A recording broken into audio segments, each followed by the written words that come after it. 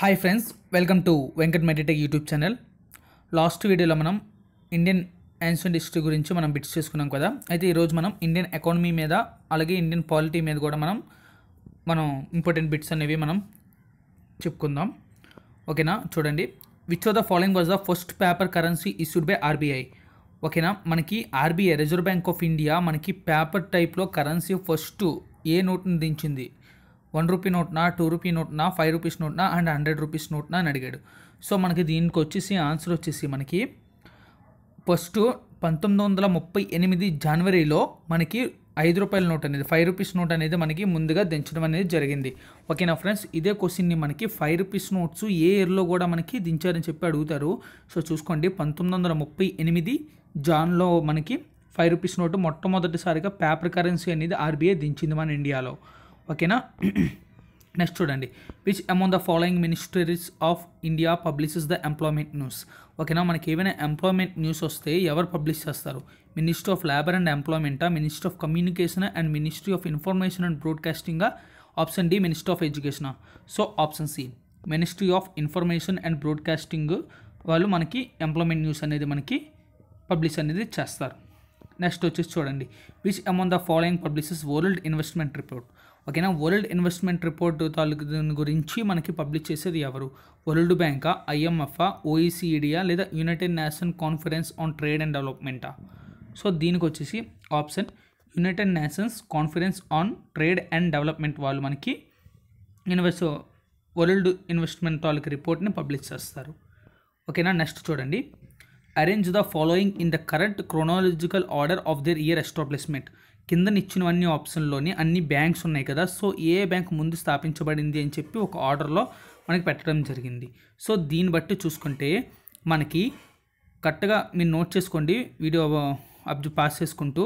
1935 1935లో RBI reserve bank of India 1935లో స్థాపించింది. తర్వాత 1948లో IFCI స్థాపించింది. 1955 జనవరిలో ఐసిసిఐ బ్యాంకు, అలాగే 1955 జూలైలో మనకి ఎస్బీఐ బ్యాంకు, తర్వాత 1964లో యూటీఐ, 1982లో నబర్దా. సో దీన్ని బట్టి చూసుకుంటే మనకి ఆప్షన్ డి అనేది ఆన్సర్. ఓకేనా ఫ్రెండ్స్, మళ్ళీ ఒకసారి ఈ బిట్ని మీరు రివైజ్ చేసుకొని దాంట్లో నోట్ చేసుకోండి. ఫస్ట్ మనకి ఆర్బీఐ, సెకండ్ ఐఎఫ్సిఐ, థర్డ్ వచ్చేసి ఐసిసిఐ, ఫోర్త్ వచ్చేసి ఎస్బీఐ, ఫిఫ్త్ వచ్చేసి యూటీఐ బ్యాంకు, లాస్ట్ నబర్దా బ్యాంక్ అనేది మనకి ఎస్టాబ్లిష్ అనేది జరిగింది. ఇవన్నీ కూడా మనకి నేషనల్ బ్యాంక్స్ ఫ్రెండ్స్. ఓకేనా, నెక్స్ట్ చూడండి. Which of the following organisation hold it annual meeting of the news champions? So ఓకేనా, annual meeting of news champions కోసం ఆర్గనైజేషన్ ఎక్కడైనా world trade కౌన్సిలా, world economic ఫోరమా, international monetary ఫోరమా and world bank? So దీనికి వచ్చేసి మనకి option B world economic forum. ఓకేనా, world economic forum, fifth one B answer. Next, what is the upper limit of ఆర్టీజీసీ? ఓకేనా, transaction in India. ఆర్టీజీసీ అంటే real time gross settlements. ఆర్టీజీసీ means real time gross settlements transaction. ఒక upper limit ఎంత అని అడిగాడు. ఓకేనా, 5 lakhs, 10 lakhs, 15 lakhs. Real time gross లిమిట్స్కి debit అవనియండి, credit అవనియండి, ఇంకేం అవనియండి, మనకి limit అనేది ఉండదు, నో లిమిట్స్. ఓకేనా, మనకి అమౌంట్ అనేది no limit. Option D. Economic planning come under which of the following list? Okay, economic planning come under which కింద నుంచి లిస్టులో ఎకనామిక్ ప్లానింగ్కి సంబంధించి లిస్టు దేనికి సంబంధించింది?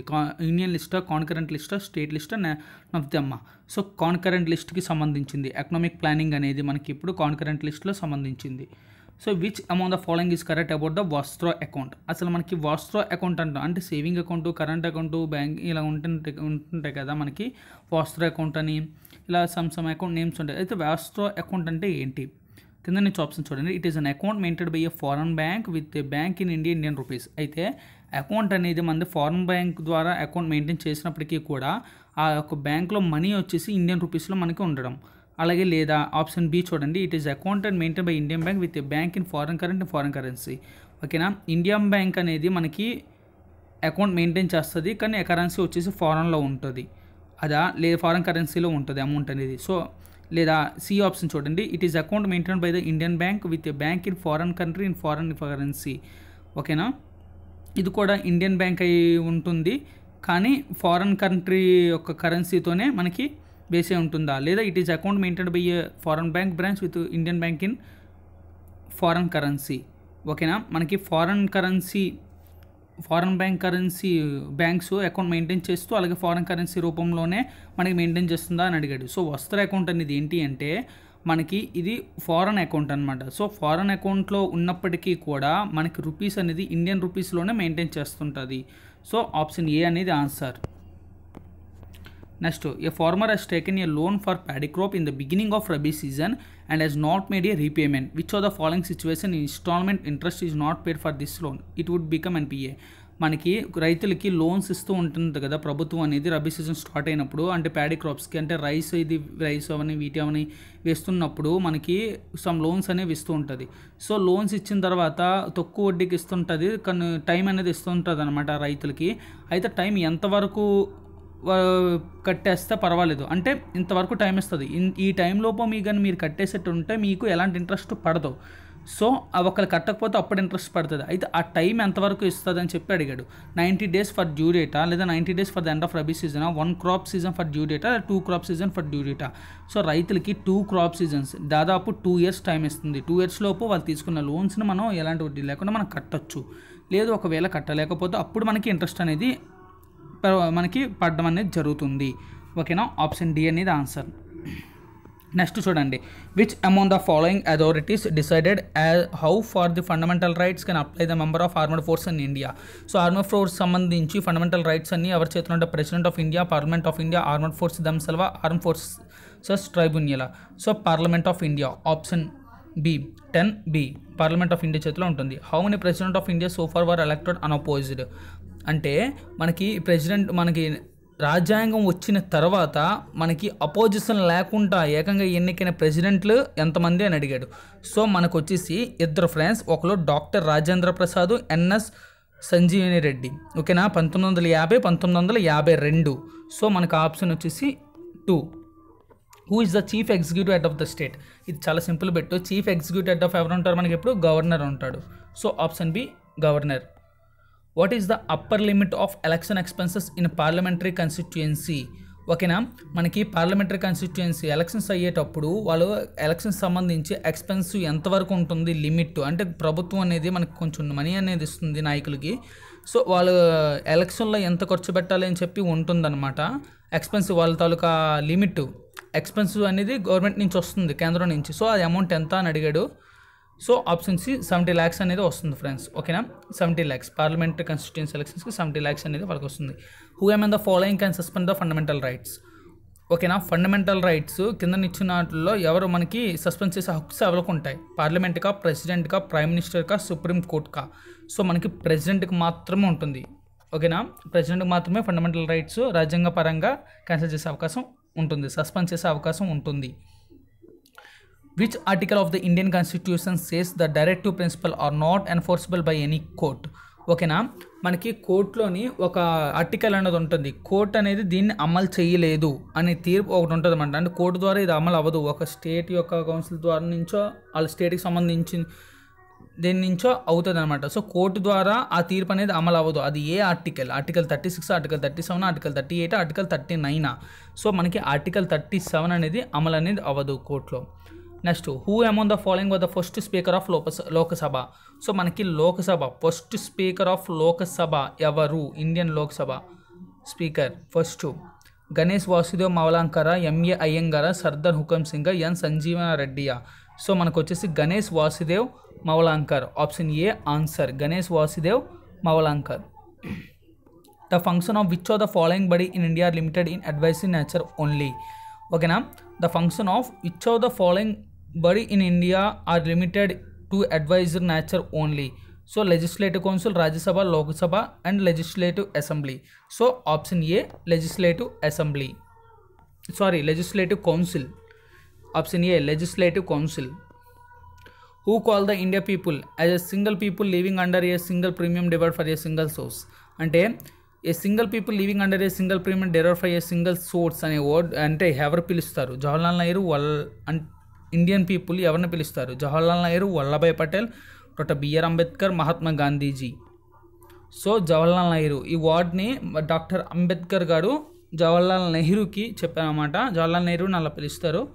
సో చూసుకోండి, option A Jawaharlal Nehru.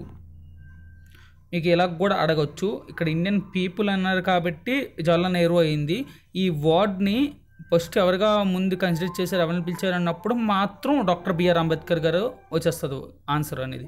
So కానీ ఇక్కడ ఏమంటే who can Indian people as a single people living under a single premium divide for a single source అని అడిగాడు కాబట్టి so option A Jawaharlal Nehru. Which of the following is the largest Lok Sabha constituency of India in term of ఎరా. So largest Lok Sabha, ఇండియాలోని largest Lok Sabha constituency ఎక్కడ ఉంది? Arunachal, లదక్క, బార్మరా, కుచ్చా. So మనకి లదక్లో ఉంది largest Lok Sabha constituency. ఓకేనా. Who was the first governor general of India? మనకు first governor general of India ఎవరు? Option A Warren హాస్టింగా, lord William బెంటికా, lord కిల్వా, lord మెకలవ్. So option B. Me doubt రావచ్చు British వాడు ఎలాగున్నాడు అని. మనకి స్వాతంత్రం వచ్చిన తర్వాత కూడా మన దేశంలోని ఒక రాజ్యాంగం లేదు, మన ఇండియాకు ఒక రాజ్యాంగం అనేది లేదు. అలాగే ఇండియాలోని కట్టుకు చేస్తారు, ఎవరికి పడితే వాళ్ళకి వెంటనే ఇచ్చేసి మీరు వెళ్ళుకోండి అంటే. అందుకే ఏం చేసిందంటే అప్పుడు జవహర్లాల్ నెహ్రూ గారు వీళ్ళందరూ కూడా అధికారంలో ఉన్నారు కాబట్టి వాళ్ళందరూ కూడా బ్రిటిషర్స్ని, కొంతమంది గుడ్ పర్సన్స్ ఉంటారు కదా, వాళ్ళని కన్విన్స్ చేయడం జరిగింది. మాకు రాజ్యాంగం వచ్చినంత వరకు కూడా మీరు కొన్నాళ్ళు మీ పాలనలతోనే, అంటే కొన్ని రూల్స్ అండ్ రెగ్యులేషన్స్ మాకు అలవాటైనంత వరకు మీరే పాలించండి అని చెప్పి అన్నారన్నమాట. అందుకే మనకి first governor general of India lord William Bentinck అయ్యారు. అలాగే ప్రెసిడెంట్ ఆఫ్ ఇండియా చాలామంది కొంతమంది భారతీయులు కలిసి మనకి రాజ్యాంగం వచ్చి ఫస్ట్ ఎన్నికలు అయ్యేంత దాకా కూడా మనకి బ్రిటిషర్స్ పాలించడం జరిగింది. బ్రిటిషర్స్ అండ్ ఇండియన్స్ కలిపి పాలించారు ఇండియాని. ఓకేనా ఫ్రెండ్స్, అందుకు మనకి లార్డ్ విలియం బెంటిక్ అనేది ఆన్సర్ అవుతుంది ఇక్కడ. In which year Indian national Congress put forward the demand for the constitution assembly. ఓకేనా. మనకి నేషనల్ కాంగ్రెస్, యాక్చువల్గా నేషనల్ కాంగ్రెస్ ఇప్పుడు 1885లోనే స్థాపించబడింది. కానీ మన నెహ్రూ గారి చేతిలోకి వచ్చేపోతికి బలం పడింది ఎప్పుడు అంటే 1935. సో ఓకేనా. Forward the demand of constitution అసెంబ్లీలో మనకి 1935న మనకి కాంగ్రెస్ అనేది రావడం జరిగింది. Who appoints the chairman and member of joint state public service commission. ఓకేనా. Who appoints the chairman and member of joint state public service కమిషన్కి చైర్మన్గా ఎవరు అపాయింట్ చేస్తారు? The ప్రెసిడెంటా, the గవర్నరా, the prime minister, the chief justice of Indiana? So the president చేతిలోనే ఉంటుంది. ఓకేనా. State public service commission president చేతిలోనే ఉంటుంది. So which article of the constitution empowerment the president to ప్రొకాలియం and financial emergency. చూసుకోండి, 22 bit అనేది ప్రెసిడెంట్కి ఇవ్వరు, president appoint చేస్తాడు. ఓకేనా, అర్థమైందా? జాయింట్ పబ్లిక్ సర్వీస్ కమిషన్కి చైర్మన్గా ఎవరిని అపాయింట్ చేయాలి అనే రైట్స్ ప్రెసిడెంట్ చేతిలో ఉంటుంది. ఓకేనా. Who article of the constitution empowerment the president of ప్రొకాలియం A financial emergency. So ఆర్థిక వ్యవస్థ ఏమైనా వచ్చినప్పుడు మనకి అత్యవసర పరిస్థితుల్లోని దాన్ని అమలు చేసే ఆ పథకం ప్రెసిడెంట్ చేతిలో ఉంటుందన్నమాట. సో అది రాజ్యాంగ పరంగా ఆర్టికల్ నెంబర్ ఎంత అని అడిగాడు. So article 356, article 358, article 360, article 362. So article 360 option C, article 360 ప్రకారం ఉంటుంది. So who was the first women become the governor of state in India. So first governor of state in India, first women. ఓకేనా, women అడిగాడు ఇక్కడ. మనకి bye అడిగితే అక్కడ bye అడిగితే మనకి ఇందులో చెప్పుకున్నాం కదా, లార్డ్ విలియం బెంటిక్ అని. ఇక్కడ లేడీ అడిగాడు కాబట్టి సరోజినీ నాయుడు, ఆప్షన్ డి. మనకు ఫస్ట్ ఉమెన్ గవర్నర్ అతను, ఆమె సరోజినీ నాయుడు. నెక్స్ట్ చూడండి, protection of women for domestic violence act was ఎనెక్టెడ్ in which year. So domestic women's మీద అత్యాచారాలు అయ్యి అవుతున్నాయి కదా, సో వాళ్ళ ప్రొటెక్ట్స్ కోసం ఒక యాక్ట్ అనేది రావడం జరిగింది, వైలెన్స్ యాక్ట్ కింద రాజ్యాంగంలో పెట్టడం జరిగింది. సో అది ఏ ఇయర్లో పెట్టడం జరిగిందని అడిగాడు. 2006 ఫ్రెండ్స్, 2006. ఓకేనా, 2006 అనేది మనకి అయ్యింది. ఓకేనా ఫ్రెండ్స్, ఇవి మనకి ఇంపార్టెంట్ బిట్స్ అనమాట. సో అంటే తరచుగా వస్తున్నాయి ఈ బిట్స్ అనేవి మనకి, అంటే ఈ కాన్సెప్ట్స్ నుంచి అలాగే ఈ బిట్స్ అనేవి తరచుగా వస్తున్నాయి కాబట్టి ఈ బిట్స్ అవ్వడం జరిగింది. సో ఓకేనా ఫ్రెండ్స్, ఈ వీడియోగా నచ్చితే తప్పకుండా లైక్ చేయడం మాత్రం మర్చిపోకండి. అలాగే మీ ఫ్రెండ్స్కి కూడా షేర్ చేయండి. మన ఛానల్ ఇంకా సబ్స్క్రైబ్ చేసుకోకపోతే సబ్స్క్రైబ్ కూడా చేసుకోండి. ఓకేనా friends, have a nice day. జై హింద్.